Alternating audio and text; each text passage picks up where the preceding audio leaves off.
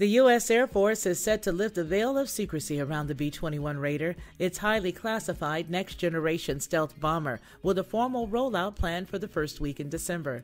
The timing of the rollout was announced earlier this week by Air Force Acquisition Executive Andrew Hunter during a roundtable with reporters at the Air Force Association's Air, Space, and Cyber Conference.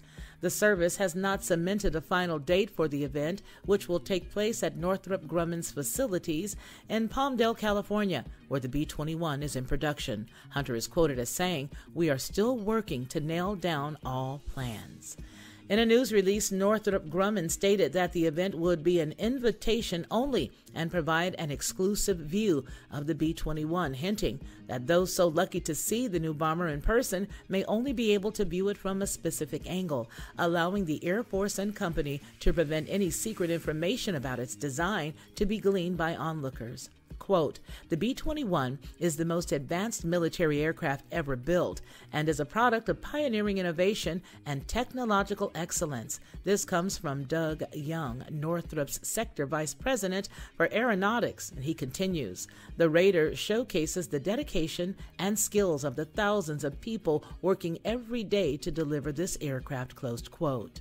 The B-21 contract was awarded to Northrop Grumman in 2015, which beat out a Boeing Lockheed Martin team. So far, Northrop has disclosed that it has 6 B-21s in production, with the first flight scheduled for 2023. In March, then Rapid Capabilities Office Director Randall Walden told Air Force Magazine that the first B-21 had moved off the production line and into a calibration facility, where it will undergo testing to ensure the structure of the aircraft meets the Air Force's requirements. Quote, "It's got landing gear, it's got wheels on it, and it's got wings on it. It really looks like a bomber," Walden told the magazine.